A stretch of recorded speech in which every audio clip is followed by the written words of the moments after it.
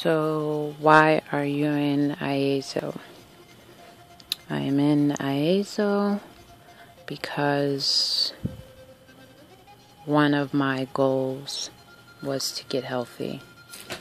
I have an array of chronic diseases and illnesses, and no matter what I tried and, tried to get me mentally together to try to, help aid in healing myself, and medications not working and putting all of this in my body, just making the situation worse.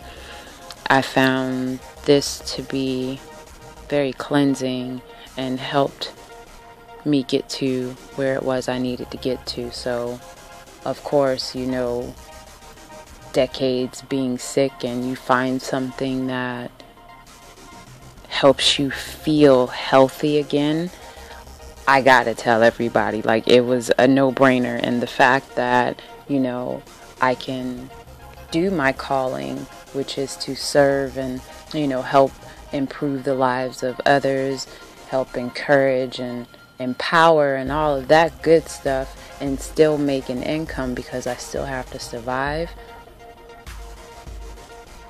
seamlessly intertwined. It's amazing. So that's definitely why I'm in it. What is a dream of mine? I actually have two dreams. One dream is to, get SMG Miami and what, we stand for, which is empowerment, which is, growth, which is, health is wealth, and not just physically, but mentally, spiritually, and financially. There is no wealth without, each one of those quadrants of your life are fulfilled and in balance, so my dream is to get SMG Miami all across the United States and, soon globally, to help and reach out to as many people as I possibly can while I'm alive. And have fun doing it. I've always been told, I'm too immature, I play too much, and I'm too silly. Why not? Why not be that? If I can make money and help somebody else who, is down just like I am, and, financially gain not only me, but them, and we have a good time while we're doing it, why not? Whatever, but the second dream is to have my entire family. If you share my bloodline, whether you're a cousin, a great aunt, an uncle, a brother, a mother, eventually my daughters and my sons, anybody who shares a bloodline with me, if you're 18 or over, for all of us to be doing this. There is no reason why we should not be a force to be reckoned with. There is no reason why I should be a multimillionaire and you're looking for me because we're family for a handout. That's not what this is about. This is about me educating you. It says you can give a man a fish and he'll eat for a day, but if you teach a man to fish, he'll eat for a lifetime.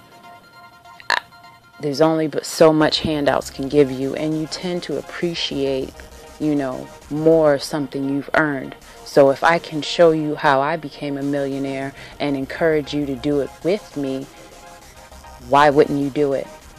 But for me personally, I want it done as a family so that, my ultimate goal is achieved. We all have family business, but my cousins, my daughters, their kids are going to be okay. Whereas depending on who you were in the family, it was harder for some over others.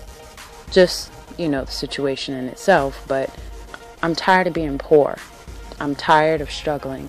I'm tired of, because the way the world is designed, at least the world that we were born into, is designed this way that we have to have the bare minimals.